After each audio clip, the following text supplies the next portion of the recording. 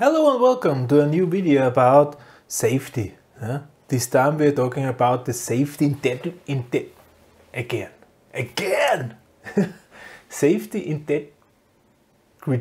safety integrity level, SIL. I will call it SIL starting from now. SIL levels. Safety integrity level. SIL. I'll write it down.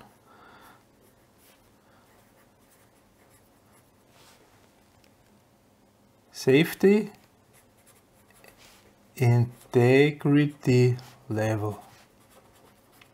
This is according the standard EN EC 62061. Okay, safety integrity level. Last video we talked about the performance level. This is pretty much the same. So we do somehow distinguish or make an observation what is the necessary SIL level, and then we do an assessment or an evaluation what is the reached SIL level, and the reached SIL level must be higher or equal to the necessary SIL level. This reached SIL level, this is not that easy. There are things in slides like hardware failure tolerance, there are safety architecture things inside, there are probability or the amount of safe failures in relation to all possible failures. Then there's the probability of hardware failures inside, and this is being mixed up. I will name in the end two standards where this is described a little bit. But first we're going to talk about how we can distinguish what SIL level we have to reach. This is slightly different from the performance level. Here we have some things we have to take into account. So, one thing is the so-called severeness. S. Severeness. That's simply a value, and if it's 1, then the potential injuries, they're reversible.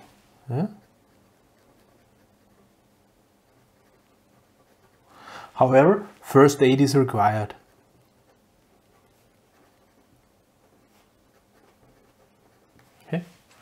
Then 2, these are also reversible. However, here it's required to have a medical professional, see a doctor.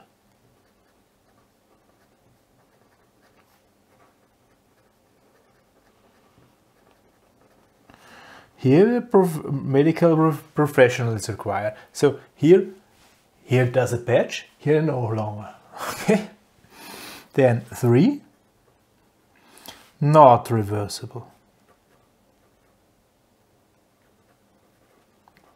So here we're talking about injuries which will simply not heal as good as it was before. So we have broken bones here. We have loss of fingers. Something like this, it will never be as before. And then 4, also not reversible, but pretty tough. So here we are talking about loss of eye, arm, whole arm, or even death. This is the severeness. How severe are my injuries? So, and then we take a look at the dangers. This is the severeness, and now we take a look at the dangers. And we're talking about the frequency, F.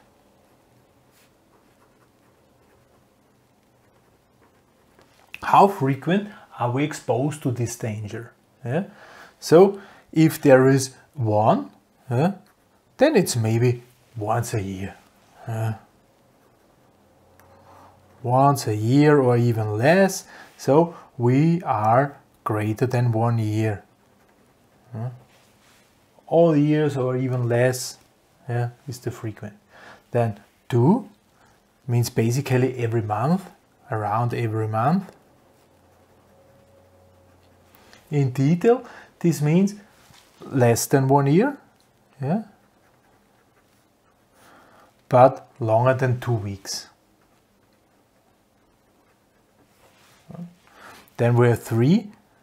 This is roughly weekly, yeah, so every week. Actually, this is shorter than 2 weeks, but longer than 1 day. Then we have 4, every day. Yeah. So this is then smaller than 1 day, but bigger than 1 hour. Okay, and then we have 5, every hour, or even more. Yeah, so this means smaller than 1 hour. More than 1 hour. It's the frequency, also with numbers, categories. Then there is the probability of how likely this danger will appear to me. Yeah? The frequency, how often it may appear, and now we have the probability, how often it really appears. Okay, so this is W, probability.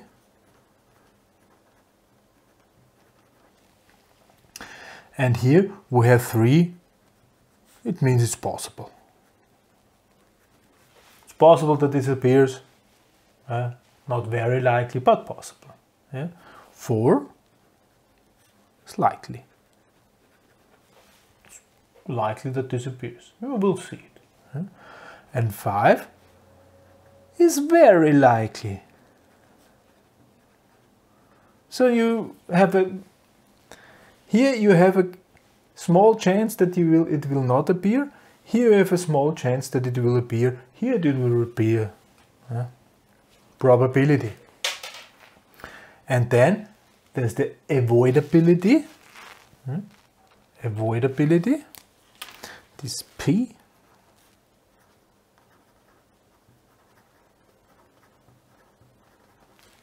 Avoidability. And this is, am I able to avoid those dangers? Okay, how likely it is. Yeah, 1 means it's easy avoidable. Yeah, I can avoid often. It's very likely to avoid this danger. Danger has come to me. I see it. I can avoid it. Yeah? 3 means sometimes. Sometimes I'm able to avoid the danger to hit me. Yeah? And 5, not possible. 5 means it's simply no longer possible to avoid this. If this danger is there, it hits me. Yeah? I see it. If I see it, it's already too late. Not possible. With these things here, combination of these things, we select, or we have determined the so-called class. So the class K is frequency plus probability plus avoidability, and then we have reached a certain class. These are the two things. These are the two things: the severeness and the class. Okay, the class is then also consisting of several sub-elements. Then there is a matrix which shows which SIL level we need from our control system. So here we write the class. 3 to 4 is one area, 5 to 7 is one area, 8 to 9 is one area, then 11 to 13 is one area, and 14 to 15 is one area. This is the class. And here we have the severeness. So we have severeness 4, 3, 2, 1.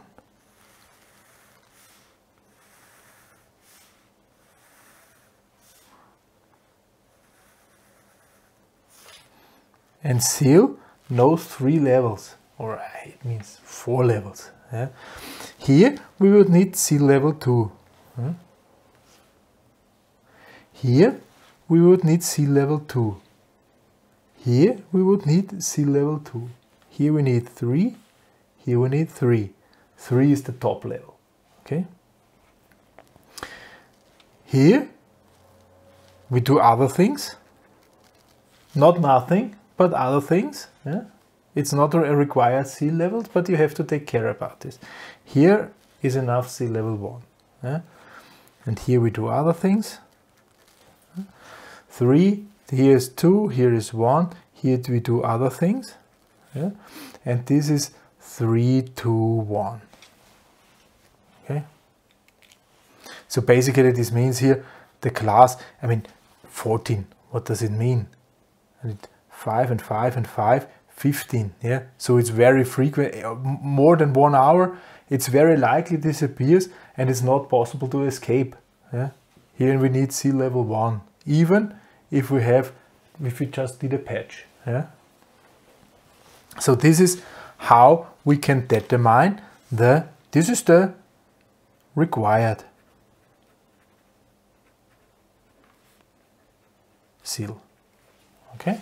This is the required SIL we can read out of this matrix according to those values.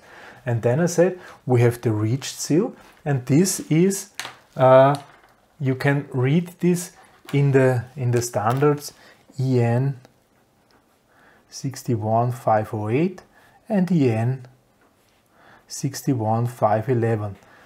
This is pretty complicated. Yeah, there are numbers inside. So there's the hardware failure tolerance. There's the safety architecture also included. There's the amount of errors which are safe depending on the or in relation to the total amount of errors. There's the probability of hardware failures. There's the usage time and so on. And depending on these values, we have then a reached SIL.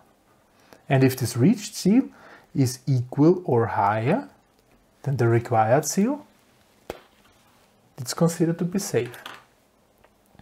Of course, it's the goal to reduce the required SIL level as much as possible, because it's simply not that easy to reach SIL level 3. Yeah?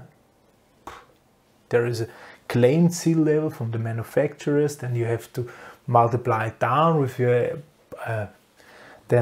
your usage time. Then there is also the interval of checking and so on. There are some things written inside these standards here, and from these the reached SIL level can be read out simply. Yeah. Safety integrity blah blah blah. Safety integrity level. This is how this is working. Okay. From the principle.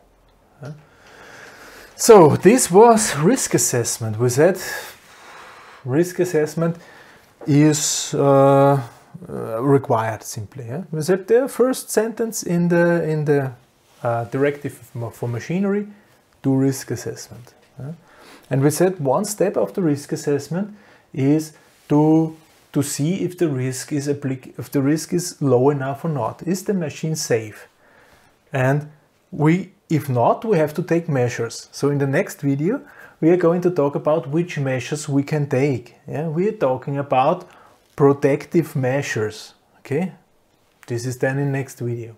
For this time, thank you very much for listening. Goodbye.